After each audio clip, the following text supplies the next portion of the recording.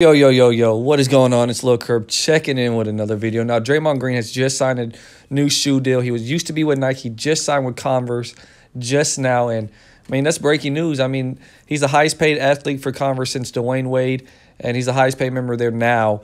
And, I mean, shout out to Draymond Green, man. I'm not a huge fan of him. I cannot lie. I just think he's a dirty player. I've always have. But I don't know, man. He always be screaming too much, doing the most on the court. And it just shows this year, man. He's not a true all-star to me. Yes, he's won Defensive Player of the Year, I want to say, but I don't know, man. I'm not a big fan of him. I think he's a player that needs other players, like other all-stars, to provide for him, like to make him look better, like to boost his stats. Like he needs Clay, he needs Steph, he needs KD. But hey, man, he's a true defender. I cannot lie. But yes, he just signed with Converse, and this is breaking news.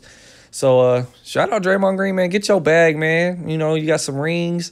Why not go get a bag with some shoes, man? But if you guys do like this video, go ahead and like and subscribe down below. I'm out.